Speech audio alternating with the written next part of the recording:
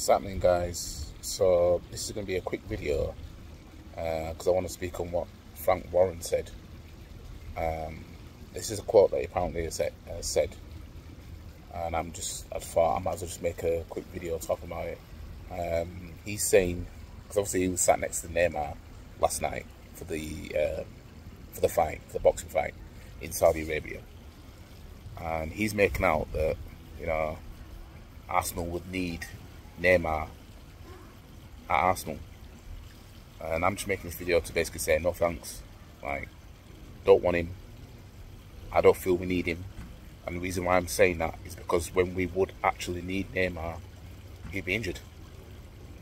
I can't do with another player that we've seen do things at other clubs come in here and just basically end up being a cripple, and then you're just not the same player anymore. I mean, we know in February this guy always skips the Champions League anyway. He always skips. And why would we need that at Arsenal, knowing how important it is for us to make sure everybody's fit so we can actually try and achieve something?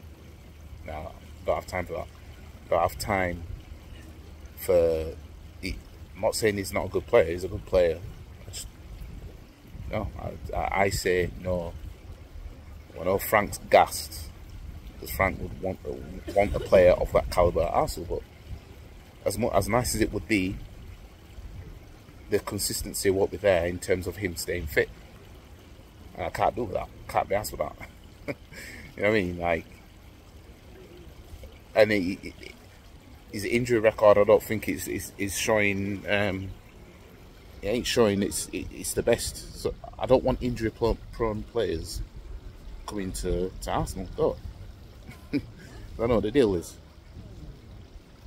I mean, I don't know. You guys will think differently, which, you know, I'm not gonna go against anybody if they take him.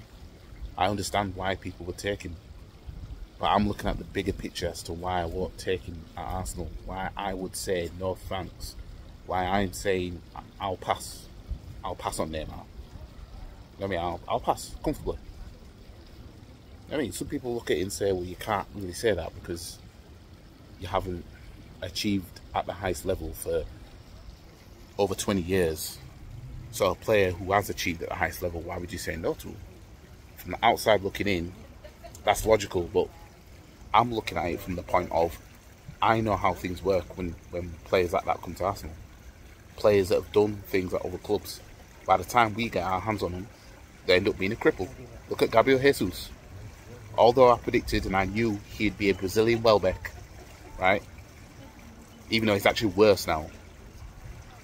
As soon as he got injured, that's it. I knew, that's it, he's not going to be the same anymore.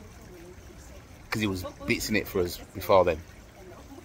As soon as he got that injury, that's it. History.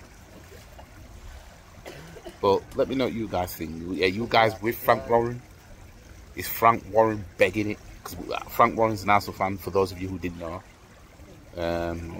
Boxing promoter. He's an Arsenal fan. But I saw AFTV post it, so that's what prompted me to make this video. And plus, you know, I've got scenes out here. This is the view. I mean, I'm going to go in the pool now and chill out. The reaction that I'm going to do to Lee Gunner and Judge Moore and Hassan, that's coming when I'm back from holiday. I'm back tomorrow, so I'll probably, if I don't do it live, I'll do the reaction tomorrow and then post it on my channel. But yeah, it's I agree with Lee on things in that debate, and there's a part where it's like, fam, I can't defend this now. Like, because, as I said, I'm on the same page as Lee Gunner about most of the things, basically. But there's some things that were said where it's like, I can't defend it. But let me know what you guys think. Like the video, share the video, comment, subscribe, and I'll see you guys in the next one. Peace.